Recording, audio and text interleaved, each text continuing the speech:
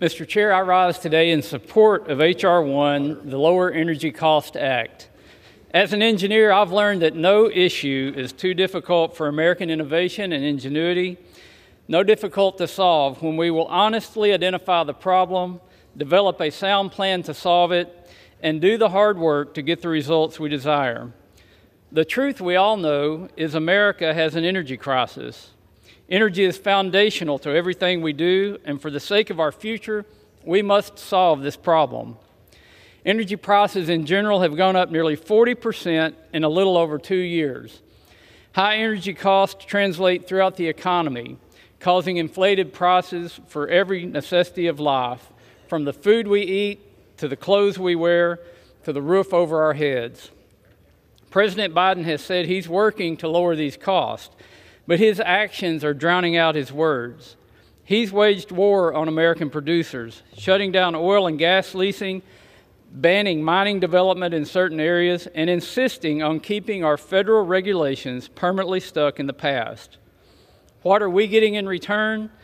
We're getting more dependence on the worst polluters in the world while we wreck our own economy, sending our wealth and jobs overseas.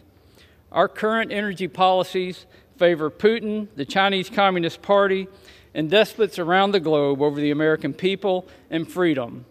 Why would our friends across the aisle continue to put the worst polluters, human rights violators, and those who wish us harm above the American people? No more. H.R. 1 is designed to solve our energy crisis. House Republicans are ready to show the world that American energy, not Saudi Arabian, not Venezuelan, not Chinese or Russian energy, American energy is our future. American mining, American innovation, American processing and refining, American manufacturing, and American infrastructure will lead us out of this energy crisis. H.R. 1 outlines this through a variety of measures. First, it rolls back the Biden administration's oil and gas leasing moratoriums, giving producers certainty to produce resources safely and responsibly right here at home. Next, given the importance of minerals to our national security, clean energy technology, and a host of everyday uses, H.R. 1 shores up domestic supply chains for commodities like copper, lithium, and cobalt, and allows us to make our energy infrastructure where it should be made, right here at home in the United States.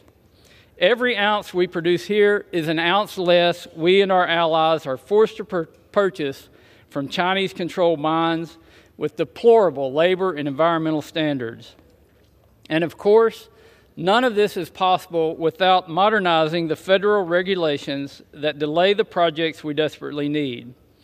If you don't believe permitting reform is needed, maybe you'll believe President Biden's senior advisor, John Podesta, who recently said, quote, "We can move faster by setting tighter deadlines for agencies to complete environmental reviews.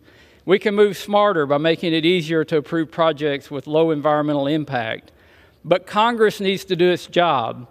So it's time to get back to work and pass permitting reform legislation," end quote.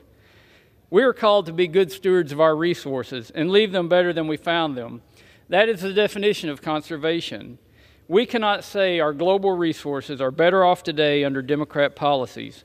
China is building coal plants at a rapid pace, using slave labor to construct solar panels and develop critical minerals, while Russia is not only one of the worst environmental catastrophes on the planet, but they are also using their energy revenues to fund their war in Ukraine. We cannot continue to turn a blind eye to these injustices and say, "Not in my backyard." America drills, mines, builds, and innovates cleaner, safer, and more responsibly than anywhere else in the world. Before American innovators and workers can solve our energy problems, we need a plan. H.R. 1 is the plan to solve our energy crisis. For these and many more reasons, I am proud to be a co-sponsor of the Lower Energy Cost Act. H.R. 1 is the blueprint to ease the burden of this self-inflicted energy crisis on American families. H.R. 1, when executed, will make the United States more secure and competitive on the global stage. Ultimately, H.R. 1 will improve the health and longevity of our natural resources, create a better climate, and spur U.S. economic growth and jobs. These are results we should all get behind.